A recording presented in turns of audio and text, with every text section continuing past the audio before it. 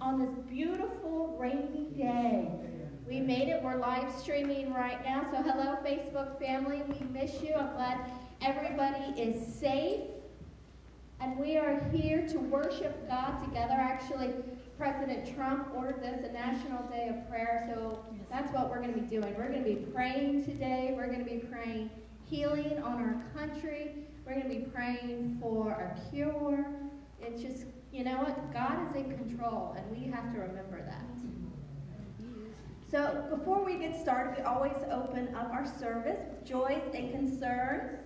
Joys is something you want to share with the whole church family that Jesus is doing in your life, and you just want to share the good news of him. Concerns is if you have a prayer request that you'd like the entire church family to be praying for. But if you have a private prayer request, fill out your prayer request sheet in your bulletin. Online, if you have a prayer request, go ahead and send us a message, and I'll make sure I get that to Pastor Nick and the elders. So if you have anything you'd like to share, just go ahead and raise your hand. Eric. Everybody can probably hear me without the mic. So Charles and Nick both asked about my dad. And as of today, he's doing a little bit better. He's home now. He's been in and out of the hospital, and he's definitely in one of the high-risk groups now with all the pneumonia and everything he's been dealing with. He actually, he was in the nursing home, and somebody in there had the flu. The flu his roommate did, and so gave it to him and my mom. But he's not in the hospital right now. He's doing a little bit better, but keep praying for him because it's touch and go. He's in and out, and we're just praying that he can get past this, get on the right medications, and have some prolonged health. Hopefully, the good weather will help with that. But thanks for everybody's prayers too. Remind me of his first name? Robert. Is there anything else? I have a joy, and that is last week my husband and I had the honor of taking our donations over to the food bank, and we took 99 pounds of cereal. They were so appreciative and so excited. They are concentrating on their seniors right now, and their seniors use the oatmeal and cereals to take their medications. But so thank you all for contributing, and let's keep it going. That's right. And think about it, cereal and oatmeal, it doesn't weigh a lot. So to have 99 pounds in less than a month, that is amazing. You know, you guys are such a giving community, and we appreciate it. So the next food item that we're going to be donating for the next month, starting today through April 15th, is canned protein. You know, what the heck is canned protein? So peanut butter. I mean, who doesn't like peanut butter? Canned tuna, canned chicken, canned salmon, Vienna sausages. Spam. Thank you, Dre. Spam burgers. Those are really good. So, you know, when you're out at the store, when the stores get restocked, let's think of our local food banks, because our food banks is feeding our community. So continue to give for that. Is there any other prayer requests or any other joys you'd like to share? If anyone wants to share online, go ahead and put it in the comment section, and it will pop up as well. But right now, we're going to go ahead and pray. Father God, Lord, I just thank you for being our Father. A Father who loves us, a Father who hears us, who wants to have a relationship with us, Lord God. Father God, I thank you for the work that you are doing, even just right here in our community, Lord, that we're able to provide food for those in our community that aren't able to get food. Father God, right now, I just want to lift Eric's dad, Robert, up to you. Just continue to heal him, continue to strengthen him, Lord God. I just pray for the doctors that are watching over him, that they are able to find the right medication so that he can just feel better, Lord God, and get back home, Lord. Father God, I pray for our country. I pray for the researchers and the scientists that are working on a vaccination for this pandemic, this coronavirus, Lord God. Lord God, I pray for the families that are home. Continue to protect them, Lord. Keep them safe, Lord. Father God, we're going to trust in you. You tell us in your word that you are the great healer, Lord God, and you have healed so many of us, Lord. And we thank you for that. And we love you, Lord God. We trust you. You are our Father, our Abba, Lord God. Just continue to watch over us and protect us. And it's in your Son's heavenly name that we pray. Amen. Amen.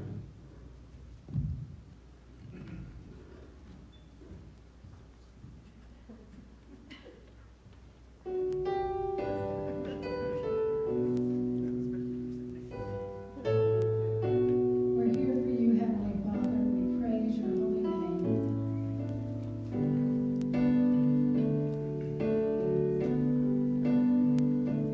Bless the Lord, oh my soul.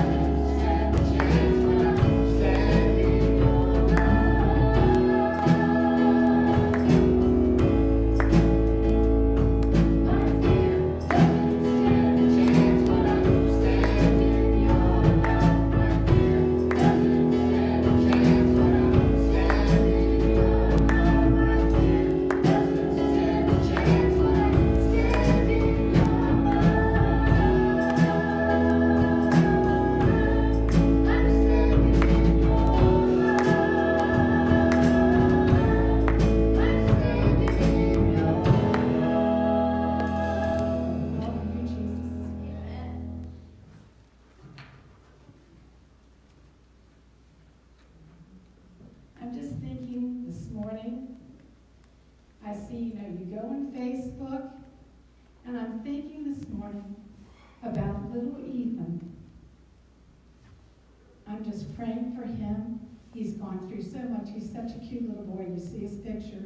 You see the struggle. And I think about his parents and his grandparents, and Nick and I love them deeply. They used to be here, but they're going through so much. So I'm just asking y'all to lift up little Ethan, Sarah and Nate's little boy. There's power in his name, isn't it? Amen. Amen.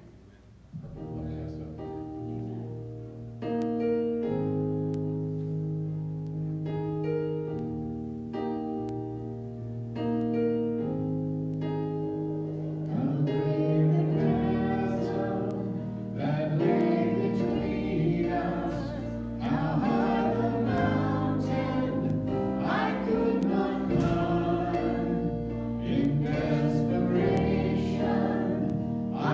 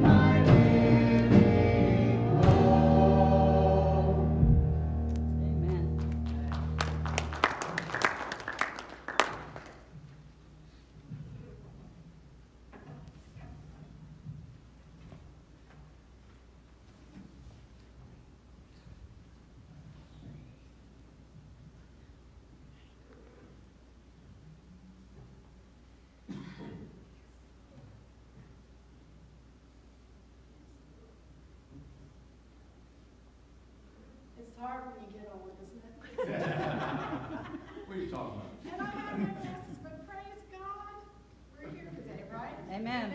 Hallelujah. Okay, let me see.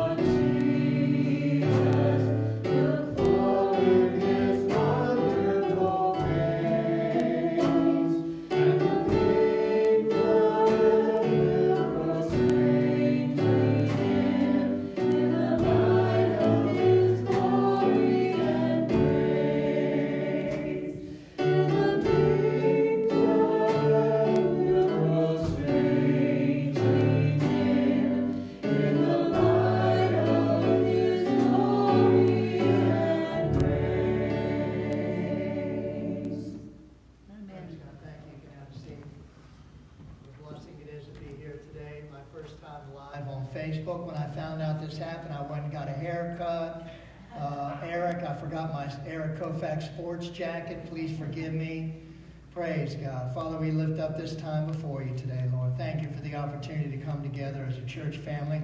Thank you that we get to be live, Father, on Facebook. Father, I just pray that the word today will be fruitful. I pray that everything that comes out of my mouth will be pleasing in your sight, Father. We're here to grow. We're here to worship. We're here to proclaim the name of Jesus Christ, because that's what we want to do every day here in this house that you've blessed us with. And I give you the glory in Jesus' name, amen. Amen. Before I continue with the series on heaven, this is like our third week talking about heaven, and the other place we talked about last week, hell. I would like to share a couple passages that the Lord put on my heart the last couple days, and then a passage that the Lord put on my heart in the last hour, praise God. But I wanted to start with John 16:32-33. This is Jesus talking to his disciples. They're in the upper room. It started out in verse chapter 13 with him washing their feet, and then he just goes through and tells them what's going to happen now in the future. And Jesus said to him, "Behold, the hour is coming. Indeed, it has come when you will be scattered, each to his own home, and will leave me alone. Yet I'm not alone, for the Father's with me." Verse 33 says, this is for today. "For I have said these things to you, that in me you may have peace. In the world you will have tribulation. But take heart, I have overcome Jesus giving us assurance. Now, my NIV commentary said for that verse that states that the disciples had faith. We see it in the Gospels. The disciples had faith, but not enough to stand firm in the face of disaster. Jesus knew they would fall, however. His church is not built on people's strength, but on God's ability to use people even after he failed. I came today to tell you that God's still on the throne. Jesus still sitting at the right-hand throne of the Father, and he wants to use us. We are ambassadors for him. He's our light and our salvation. That's what I came here to tell you today, that Jesus has overcome the world. Everything we see going on in the world right now, Jesus has overcome the world, and that's why we become overcomers. We were going to show that movie Friday night. Then I think about trials, and I think about tribulations, and I think about suffering, and it brought me to 1 Peter chapter 1. Peter writes this, praise be, and these verses are so, we need these verses today. We need to understand these verses. Praise be to the God and Father of our Lord Jesus Christ. In his great mercy, he has given us a living hope. That's why I asked Rachel to sing that song, Living Hope. He has given us a new birth and a living hope. And you might ask the question, how? Why did he do that? He did it through the resurrection of Jesus Christ from the dead. He's given us these promises, an inheritance that can never perish, never spoil, never fade. This inheritance is kept in heaven for you. It's one of the reasons why we're doing this series on heaven. It says, whom through faith are shielded by God's power until the coming of the salvation that is ready to be revealed in this last time. In all of this, what should be our response? Greatly rejoice. Greatly rejoice. And then it tells us, now Peter lets us know, through every generation since this book has been written, though now for a little while you may have to suffer grief and all kinds of trials. Why? Why do we have to go through these trials? It says these have come so that the proven genuineness of your faith, and then in the NIV it has a little dash, your faith greater worth than gold, which perishes even though refined by fire, then the little dash may result in the praise and glory and honor when Jesus Christ is revealed. So you see from those verses in 1 Peter and then verses in John that what are blessings, all the blessings that we have because we're his children, because we have surrendered our life to him and we choose to live for Christ. Tuesday we were talking about the virus, Keith and I, and Keith goes, well, we can really use this to reach out to our neighbors. A lot of people are going to be home now. Now we can reach out to our neighbors. He's telling me this on Tuesday. I drive home on Tuesday, I pull in the driveway, and here comes Steve. He lives in a townhouse, about 7 or 8 townhouses around the corner. Kathy and I saw him in Subway a year or so ago, and he tells me he goes to the Catholic Church, and he's teaching the 3rd grade here. Well, here I come out of my car, and he walks up to me. I have my book bag with me. He said, Nick, how's the congregation doing? Because he knows I'm a pastor. I said, going great. I said, but there is a battle going on. He goes, well, what do you mean by the battle? I said, well, there's an enemy out there who wants to silence God. There's an enemy out there who wants people to stop being plugged into the church, stop being serious about their relationship with God, and follow the things of this world. And then he shared, you know, Nick, he's retired military, great guy, has a heart condition right now, and his first wife died. He has a daughter in Utah, and he said, Nick, my daughter's in Mormonism. Is there anything you can help me and show me? Because I want to help her, because I realize that Mormonism is a cult and it's not of God. It's not in the Bible. So I took my Bible out. I'm sharing Galatians chapter 1, 6 through 9, talking about there's no other gospel. I shared with him Proverbs 35 and 6. You know, we can't add to the Bible or take away from the Bible. And I just wanted to encourage him. And we prayed for his daughter there because he wants his daughter to know Christ. So I'm thinking this is a time we can use to reach out to our neighbors, and God might bring the neighbors to you. You know what I mean? To ask those kind of questions. And I'm thinking about these verses in 1 Peter, just been thinking about it. Because Peter's telling us now for a little while, in this nation, around this world, we may have to suffer grief and all kinds of trials.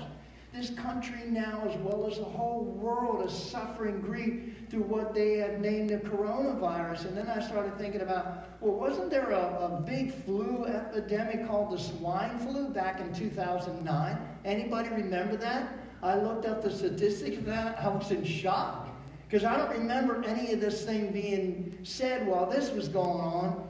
In March 2010, it was shared that this swine flu, 59 million Americans contracted the H1N1 virus that they called back then. Back then in 2009 and 2010, there were over 265,000 people that were hospitalized during that virus. And as a result, I found out 12,000 people died in 2009 from the swine flu. And I thought to myself, wow, that's incredible. Then I found out in 2017 and 18, 80,000 people died of the influenza flu. So these flus and viruses have been going on for a while. Praise God that we have a president that's doing what he can to help people, so less people be contracted with this virus. So we need to pray for our leaders. We need to do that. And then I thought to myself, I haven't heard anything on the news about how many babies have been killed in the last week. Have you? Have you heard about that? And I thought, well, let me get some statistics. Last year in the world, 42.4 million babies were aborted. I don't see anybody up in arms about that. And then I asked myself, and I'm starting to get a little heavy here, is Planned Parenthood going to shut down the next couple weeks? Do you think that will happen? I mean, it's very sad. And you do the math, and I get my calculator out on my phone. In the world, that means every day, 81,538 babies are aborted. Every day. Well, every week. Every day, it's 11,648. So we have a lot of things that we need to, give over to the Lord, and think to myself, the evilness is in this place called Planned Parenthood. Should we be funding them? Yeah.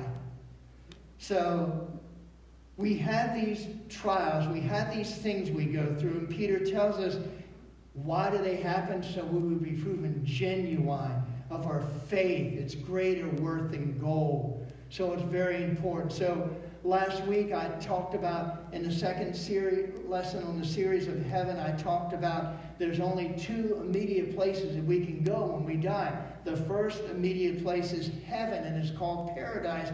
And the only other option that I shared last week is an immediate hell called Hades.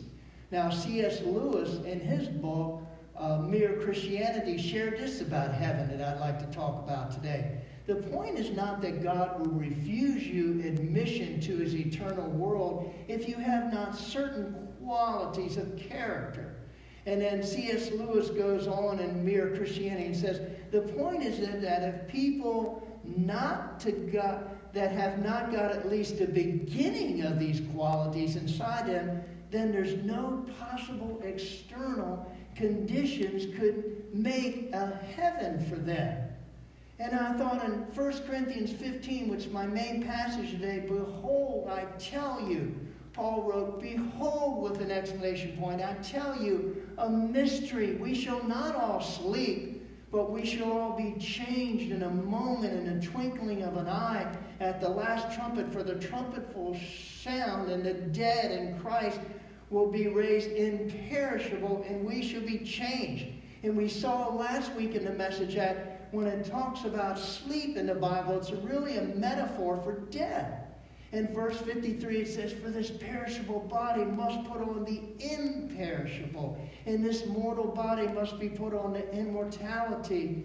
And when perishable puts on the imperishable, and the mortal puts on immortality, then it shall come to pass the saying that is written, death is swallowed up in victory. When you have Christ as your Lord and Savior and you die, you have victory because you get to spend eternity in heaven. And Paul writes, "Oh, death, where's your victory? Oh, death, where's your sting? The sting of death is sin, and the power of sin is the law. But thanks be to God who gives us victory through our Lord Jesus Christ." Victory in Jesus. Amen. Today I'd like to cover a few questions that you might have about heaven that we can see today. Because I truly believe when God created us, He put eternity in our hearts. About heaven, will there be any work in heaven? Or will we just sit idly? So I be sure that I don't think we're going to sit idly in heaven. What do you think God's going to say when we get to heaven? I don't think He's going to say, "Hey, well done, good and faithful servant. You can have the rest of the eternity off." Praise God. Now, like they're saying, you can have the next 2 weeks off. Praise God. Matthew 25:21 says, his master said to him, "Well done, good and faithful servant." Who wouldn't want God to say that to them when they leave this earth? "Well done, my good and faithful servant. You have been faithful over a little. I will set you over much. Enter into the joy of your master." Now that doesn't sound like we're going to be sitting around heaven forever and ever. It sounds like we'll be doing many things. There'll be many things to do. For one, we know that we'll be ruling and reigning with Christ over this renovated earth. Revelation 22:3 says, "No longer will there be anything accursed." Isn't that powerful? What a hope that we have as followers of Christ. No longer will there be anything accursed, but the throne of God and the Lamb will be in it, and His servants will worship Him. You know, God has a great plan for each one of us to be wonderfully, happily, excitedly employed, serving the Lord in paradise. And we'll be serving to the fullest expression of the capacity of God has given us until the giftness, using the giftness that He has placed within us. And then I can tell you today that we won't experience any difficulties, any flus, any pressures, any stresses, any heartaches that accompany the work down here on earth. And we cannot comprehend, I can't put it into words and find the words, the glorious work which we will be occupied throughout eternity. But we'll know that our service there will result in a deep joy and fulfillment.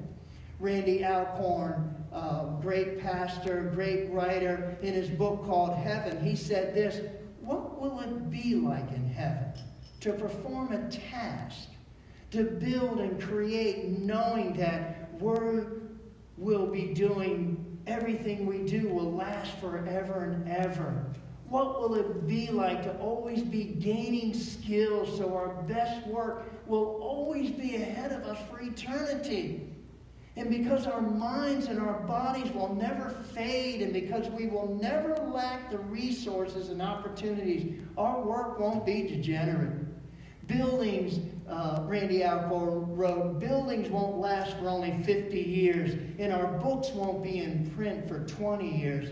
They'll last forever. They'll last for eternity.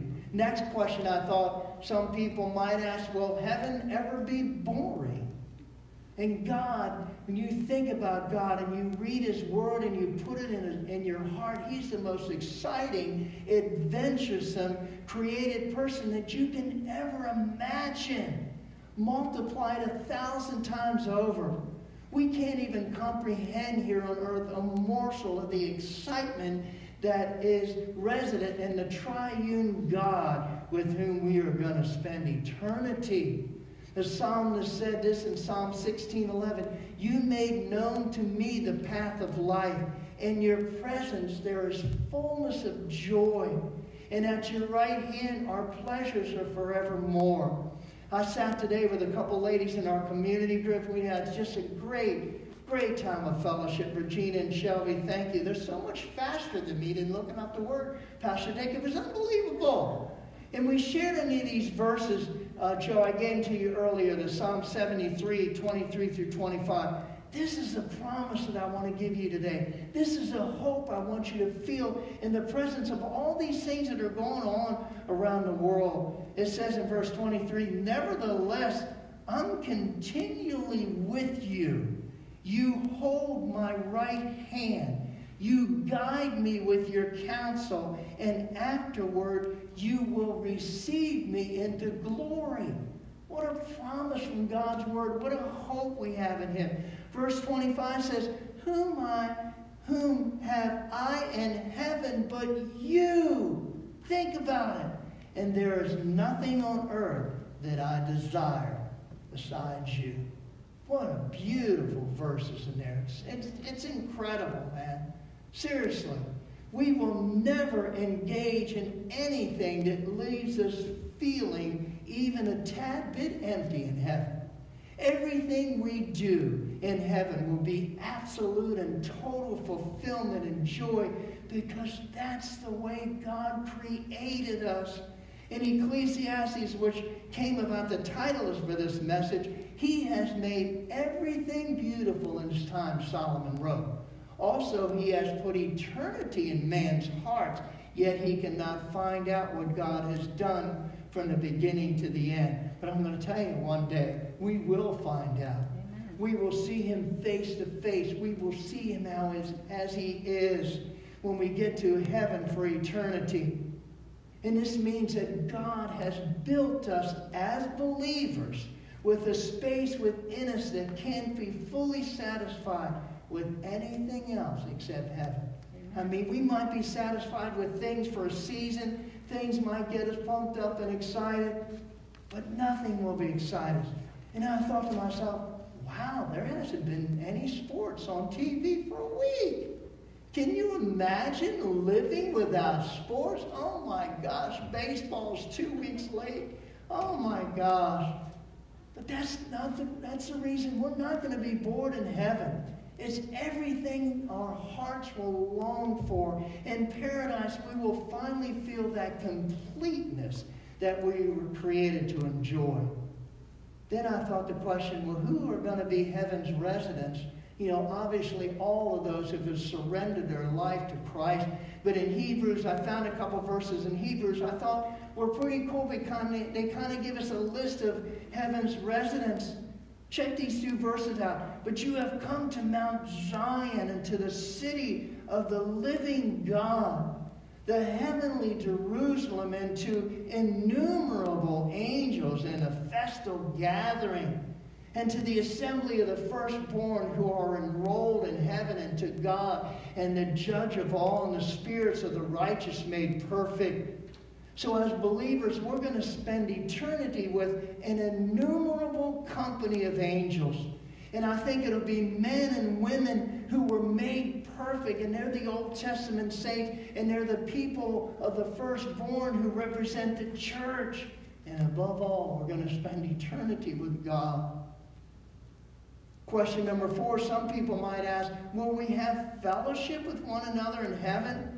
And I would say like never before, because we will be God's people made over. We will be perfectly compatible with one another and able, for the first time ever, to enjoy intimate fellowship with. That's what we long for in our hearts.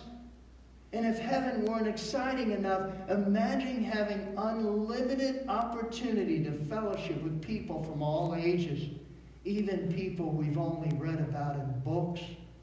Then I thought about, who would I want to meet in heaven? And I thought about David, Joseph, Daniel in the Old Testament, Peter and Paul from the New Testament. Then I thought about people, C.S. Lewis, Oswald Chambers. Man, I can't wait to meet him and say, man, that's the greatest devotion book ever. Charles Haddon Spurgeon, A.W. Tozer, Martin Luther. I'd love to meet all those people. Then I thought to myself, well, who were my heroes growing up? And I'm going to be honest with you. You know who my heroes were growing up? Willie Mays, Juan Marichal. They were my heroes. Martin Luther King was a hero of mine when I was growing up. I thought, wow, a man that comes out and says, hey, let's judge each other by our character and not the color of our skin. Amen. Powerful. Powerful. thought about Michael Landon. I'd like to meet him in heaven. I love all the things he wrote. I cried many times watching Little House. And then I thought about my dad, Nicholas Silvestro Jr. I can't wait to be with him again. I had the honor of praying with him to receive Christ. Can you imagine seeing people that you've had the privilege to lead to Christ and live out your faith in front of them, that you'll be fellowshipping with them in heaven? Seriously, who would you like to meet in heaven? I had that for your question for community groups next week. Who would you like to meet in heaven? And I don't think we can possibly comprehend it completely. But we're going to live together in community and be able to have unlimited fellowship with one another in eternity. Won't have to look at the clock. Won't have to worry about that. And then I thought, think about our church name. Community Christian Fellowship. That's what heaven's going to be about. Fellowship with all those believers.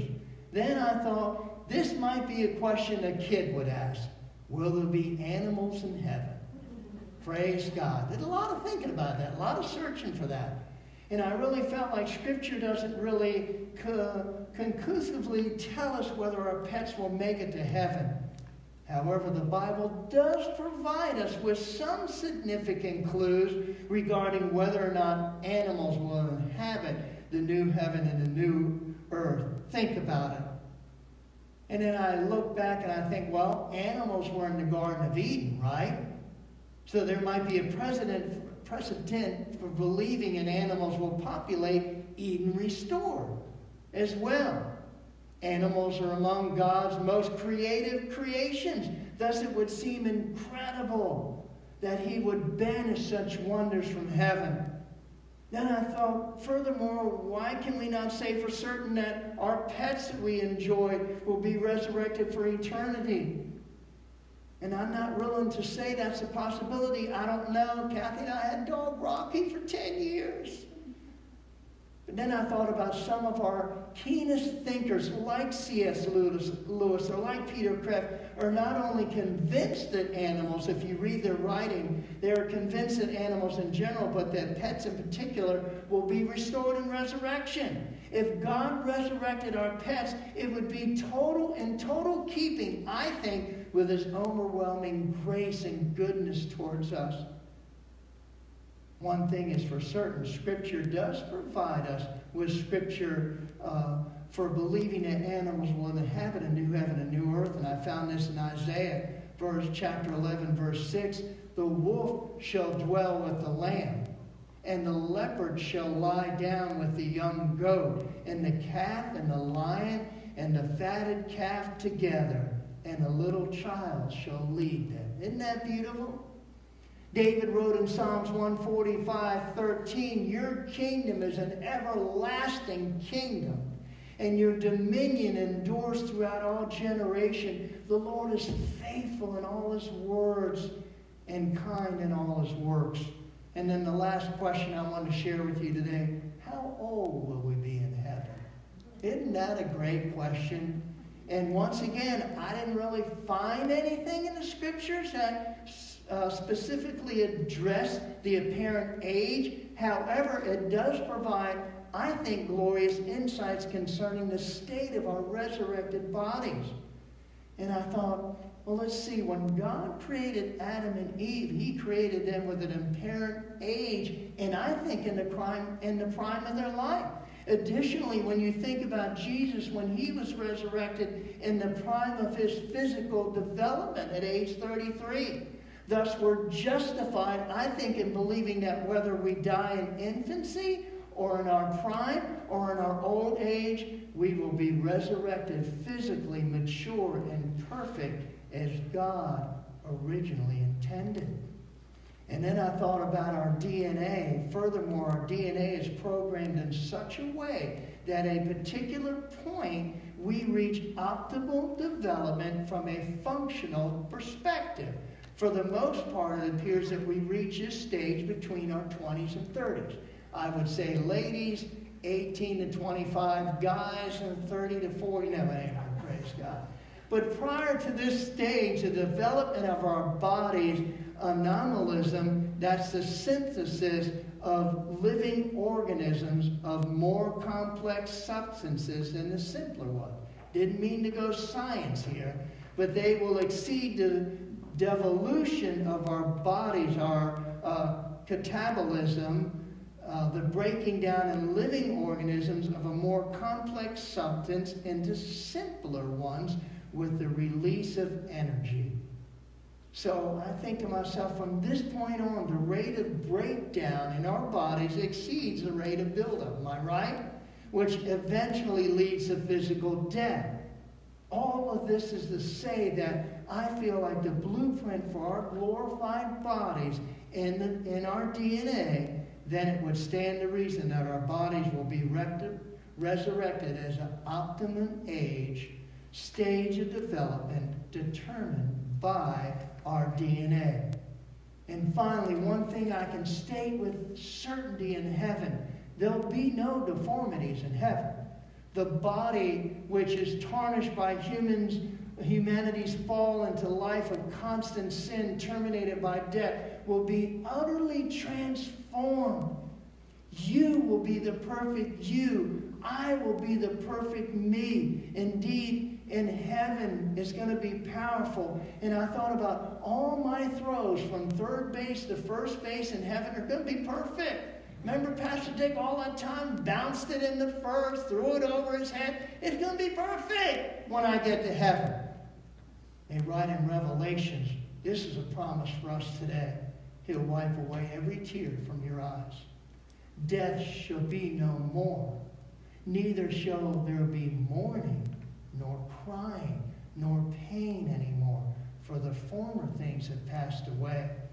Isaiah 35:5-6 tells us, then the eyes of the blind shall be opened, and the ears of the deaf unstopped. Then shall the lame man leap like a deer, and the tongue of the mute shall sing joy. And the waters break forth in the wilderness, and the streams in the desert. That's powerful. The ushers want to come forward. Think about that. And therefore, hearing all this today, all these promises from God's Word, all the hope that we can find in the Scripture that we need today. I thought I would close with this verse, and then I thought about we should close with this verse every week. 1 Corinthians 15:58. Therefore, my beloved brothers, be steadfast. We want to live in this generation. Be steadfast. Be immovable. Always abounding in the work of the Lord, knowing that in the Lord your labor is not in vain. So I love talking about the beauty of heaven. And it's hard talking about the tragedy of hell, but there's really only two places that we're set to go when we leave this earth. So as I close today, does anybody want to add their name added to the book of life?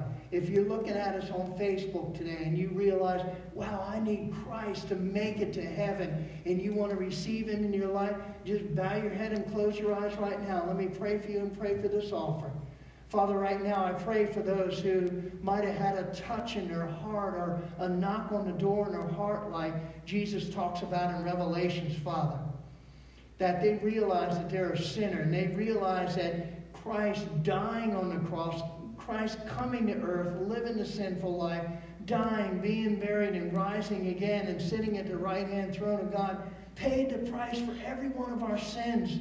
The sins before, the sins right now, and the sins in the future, Father. So right now, I want to ask you into my heart, Father. I want to confess with my mouth that Jesus is the Lord. I want to believe in my heart that God raised Him from the dead. And the Bible says we shall be saved. Thank you, Jesus. Father, I pray that you bless our offering today. Father, I pray that you bless our worship time and this altar time. We give you the glory in Jesus' name. Amen. Thank you, Lord.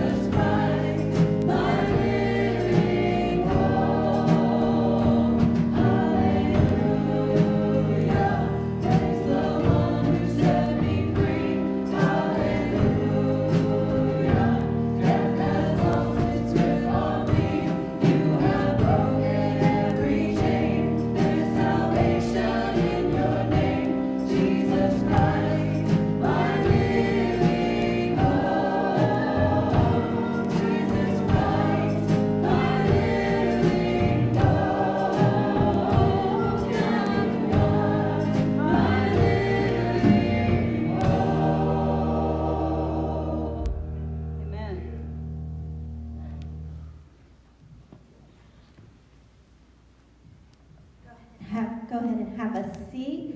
If you just turn your bulletins over, I just want to highlight a few things. And for those of you watching live, you'll be able to get our bulletin for today here shortly. I'll upload it to our website, which is www.ccf-va.org.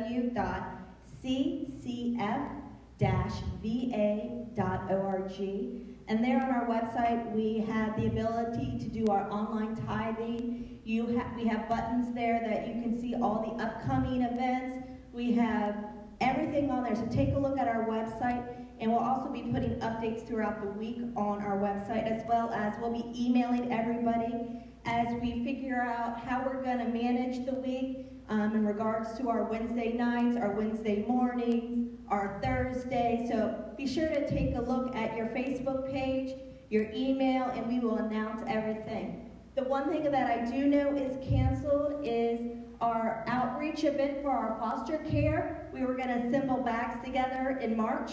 We're going to reschedule that to a later time frame, so be on the lookout for that. So basically, that's it right now. Take a look at our website, Facebook. We're just going to flood social media with everything that's going on in regards to all our different studies. But you know what? We're going to continue to pray as a church family. We're going to continue to pray for our country and our scientists and our researchers and for everyone here, because God is our healer. Right now I'm going to have Eric come up and close us in prayer.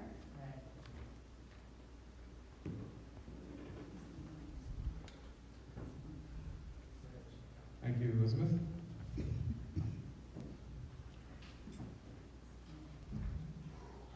So,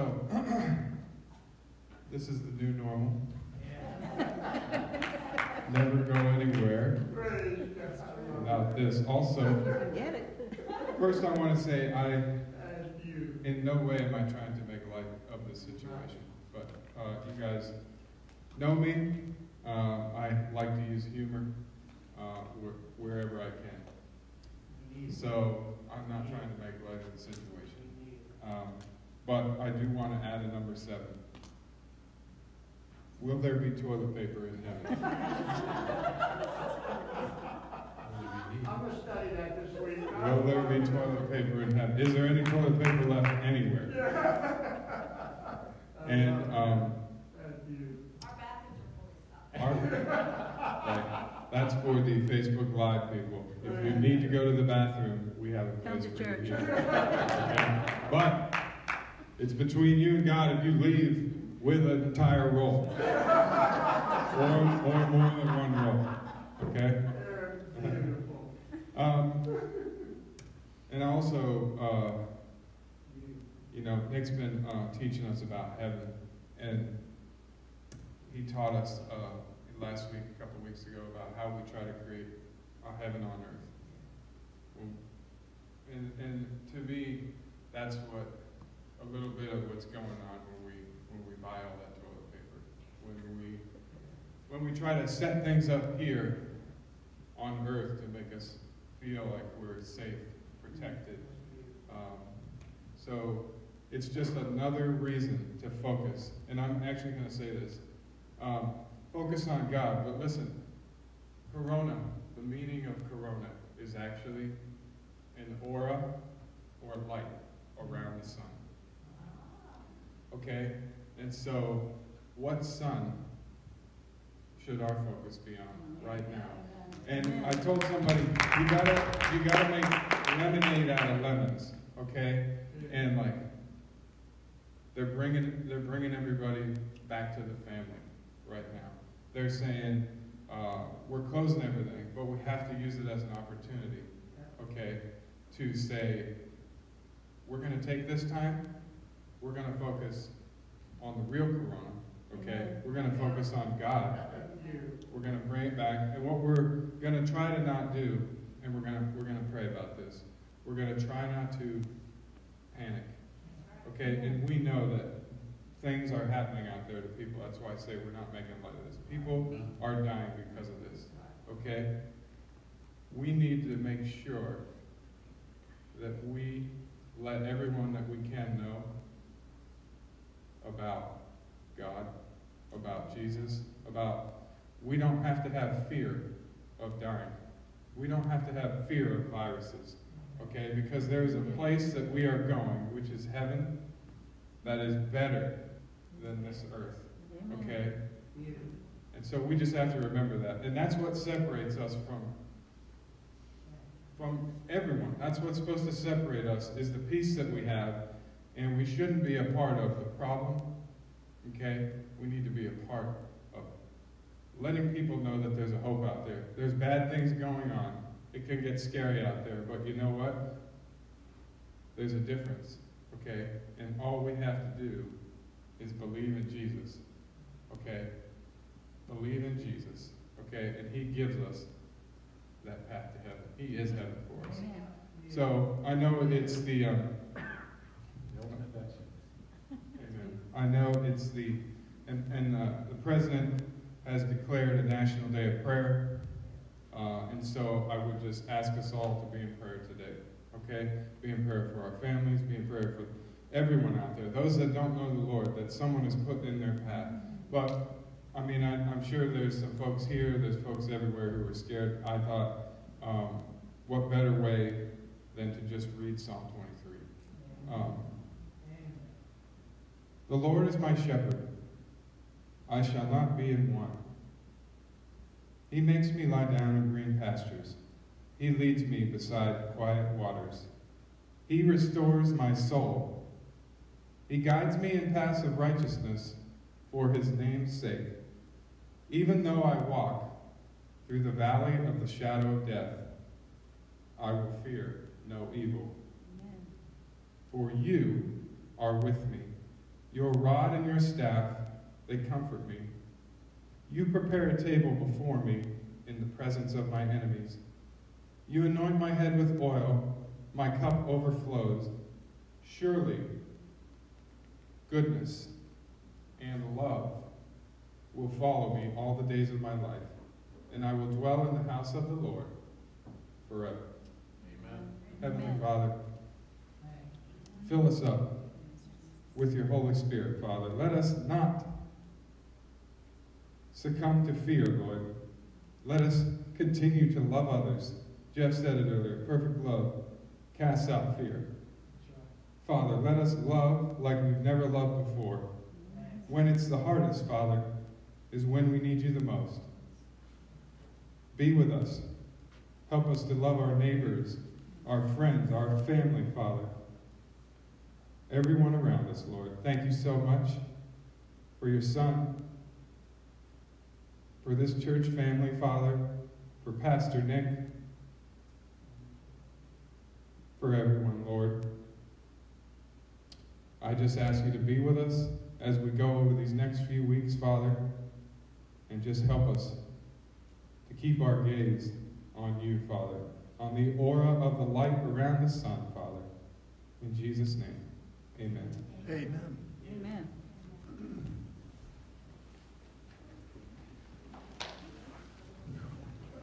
Good seeing you again. It's really good seeing you too. Y'all play once in a while.